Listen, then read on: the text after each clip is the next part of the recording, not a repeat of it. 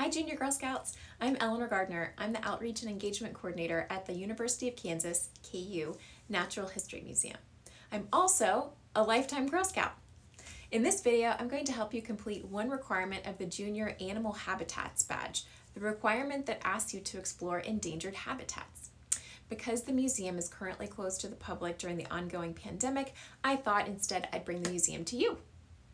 At the KU Natural History Museum, our largest and our most famous exhibit is the Panorama of North American Animals. In this exhibit, you can see biomes that span from the tropical rainforest to the southwestern desert, to the open prairie, to the Rocky Mountains, and even all the way up to the Arctic Circle.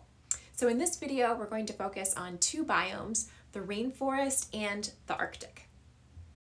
Our tropical rainforests on Earth are considered endangered habitats because of two main issues: deforestation and climate change. Deforestation is the disappearance of forest, and it's occurring at an alarming rate, about 6,000 acres every hour. Humans are cutting down rainforests for a variety of reasons, including logging, for unsustainable farming and livestock purposes, and for mining. Climate change, which has been rapidly accelerated due to human activities such as the production of and burning of fossil fuels, is also threatening rainforests. With climate change, droughts increase in both frequency and intensity, leading to die-off of trees and increasing the risk of wildfires. Biodiversity scientists and students at the KU Natural History Museum conduct field studies where they travel deep into the rainforest to study and collect data on threatened animal species.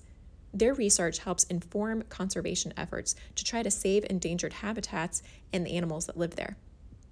One example is KU Natural History Museum graduate student Karen Olson, who is researching mammal species native to rainforest ecosystems in the Philippines archipelago. The Arctic tundra is found across northern Alaska, Canada, and Siberia. Here, the average temperature ranges from -30 up to 20 degrees Fahrenheit. Brr! Unfortunately, the Arctic tundra is in danger due to global climate change. Progressively increasing temperatures since the Industrial Revolution mean that the Arctic tundra landscape is changing faster than the animals that call the tundra home can adapt. Snowy owls are one example. Snowy owls nest in the Arctic tundra, and sadly, their population numbers are decreasing significantly. In 2017, snowy owls were listed as vulnerable on the IUCN Red List, meaning the owls face a high risk of extinction in the future. Changes in snow cover affect the availability and distribution of their prey, such as lemmings. Scientists are studying the snowy owl and other threatened bird species in an effort to inform conservation efforts and prevent extinction. Although none of the ornithology researchers or graduate students at the KU Natural History Museum are currently studying snowy owls, we do have snowy owl specimens in our collection that are used by other scientists to analyze data and draw conclusions. One such scientist is Audrey Robillard, who is a Canadian biologist. She studied snowy owls for her PhD.